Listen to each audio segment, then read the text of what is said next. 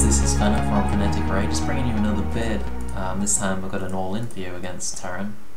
Pretty much the only super early game all-in that's left, because Roach Bane is kind of out of fashion now, since Hellion Banshee is pretty much the metagame and fast 3 CC, so Hellion Banshee takes a massive dump all over Roach Bane all-in. So that's not in popularity anymore, and there isn't really any good 2-base, really early 2-base all-ins from Zerg against Terran. But this is one that's left that works for me. So basically, first of all, you take a 15 hatch, and then you go for a 16 pull, so completely standard gasless opening.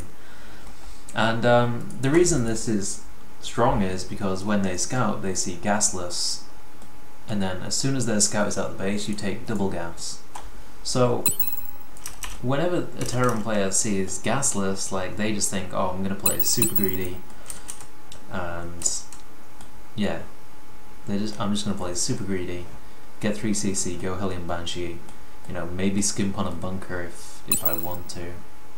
So as soon as my Zerglings pop, I chase the SCV out. And you want to be taking the gas about 420, but sometimes the SCV will still be in there, so as soon as he goes out, then I take the gas. It ends up taking the gas about 430 and 435 for the other one. And then this SCV just gets chased across the map. Then you just drone straight up to 28 supply. You get your double queen, obviously, because you want to play standard. As soon as you get to 28 supply, drop a Roach Warren. Get guys in gas as fast as possible. Go, go, go. Yeah. And then when you hit 28 supply, you've got a Roach Warren. Just build triple Overlord.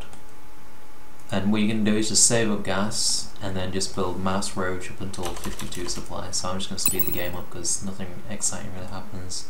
Just building roaches up to 52 supply, and as soon as you hit 52 supply, I'd wait for about 8 roaches before you move out, because they won't all pop at the same time. They'll kind of just string in, and you kind of need all of them at the same time, otherwise it's easier to defend for him. So as soon as you've got 8 roaches, move out, and then as soon as you get to 52 supply in roaches, get double Overlord, save up your gas and get speed, and as soon as you get speed, pull all your drones off gas. I did leave one on each this time, but that was a little mistake. Moving across the map with the 8 roaches, you want to try and pick off the Hellions, because the Hellions are the thing that's going to make your Ling follow-up slow. But here we go, I'm coming into the base of the roaches now. I actually get a really good position in this game, so if you can get a position like this, I really recommend it. I completely block all of his SCVs off on repair, and that's an absolutely sick position. If he's repairing the bunker, you want to target the SCVs, but in this game it goes pretty well for me.